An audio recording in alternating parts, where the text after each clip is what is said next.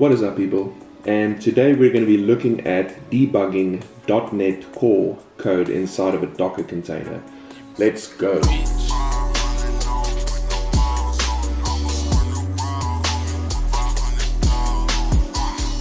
So the first thing I want to show you guys is how to use Docker multi-stage to basically slide in a debugger in your debug layer of your image.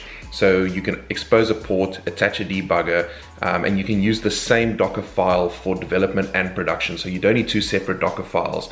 I'm going to show you all the mechanics, and we can achieve this using Visual Studio Code. So you don't need full-blown Visual Studio Enterprise. So let's check it out.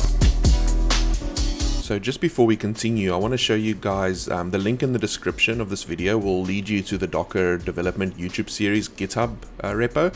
All the code I'm showing you is part of this GitHub repository, and I have a playlist on YouTube, and every part is there's a URL for every part here, as well as the source code. So if you click the source code, for example, we go to part 1, all the code here will be related to part 1. You can go to part 2, 3, and 4. You can watch the video as well as follow along with the source code. So firstly, let's take a look at the Docker Compose file. We have a C# service. We give it a container name called C#. I give it an image name as well. And then here I pass the build context. This is important. This C# folder points to my local C# folder over here. And you can see my source code is inside the source folder.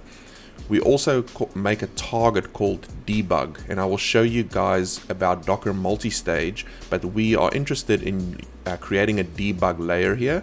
Then we create a volume where we say C# source, mount that into our working directory. That's basically mounting the source code here inside the container, so we don't need .NET installed on our host. And then I'm also exposing a port for my application.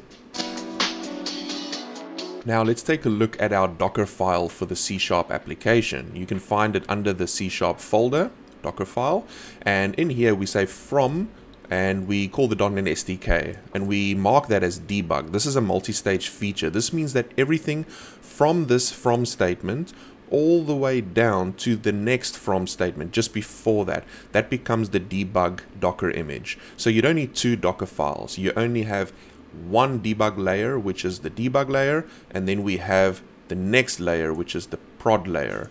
And you can see that we use the runtime in the production image and not the SDK. That's how we keep our production image small. And we're also going to use a debugger in our debug layer, so this prevents us from pushing any debug libraries and stuff into production. So let me quickly run through this. We have the SDK, we create a work directory, we copy our source code into the work directory, but firstly the project file. Then we do .NET Restore, because we don't want .NET Restore to run every time we change source code. So we only copy in the project file first, run .NET Restore, then we copy the rest of the source code in, and we do .NET Publish, and this gives us a release build. And then what we do, here's the magic, we do apt-get update, we install unzip.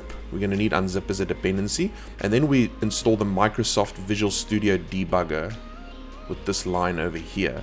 And that's going to install the debugger inside of the container, inside the debug layer image, and then we do .NET run. Now if we go back to our Docker Compose file, by specifying a target as debug here, that means we want to work locally, we only want to build up to the debug layer.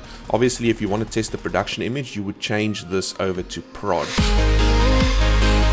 The next part you're going to need is you're going to have to head over to extensions, and what you want to do is install the .NET extension or the C# extension. So you want to go ahead and search for C#, and you will find the Microsoft one that I already have installed here. Go ahead and install that, and then restart your Visual Studio Code just in case. And then what you want to do is go over to debug, and you will see nothing in this drop down if you have no debugger installed yet. So what you wanted to do is click this gear icon. That'll generate a new launch.json file. The launch.json file is found right there.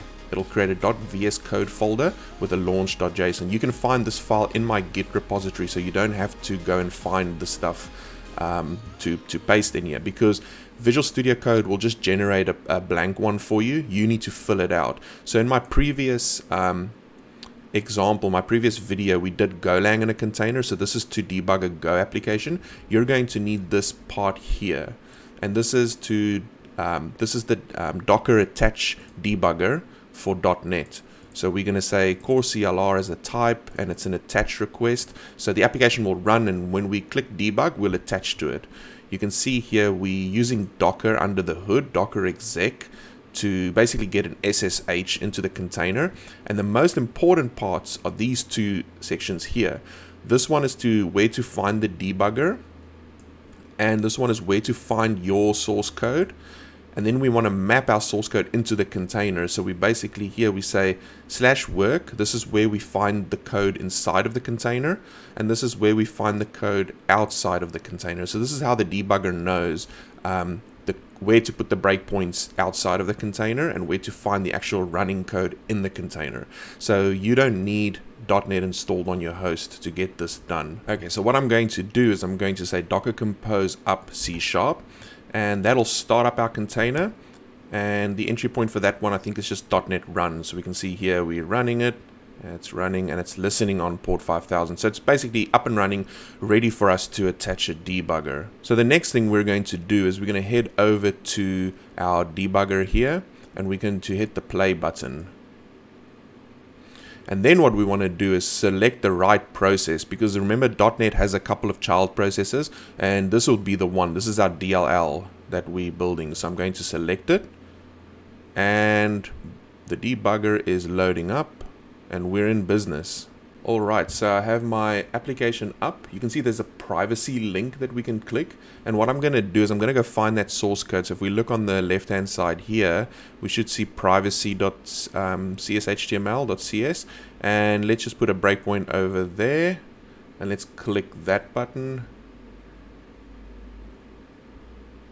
and boom, here we go. There's our breakpoint has hit, and we can go onto the debugger and we can start seeing all the variables and stuff.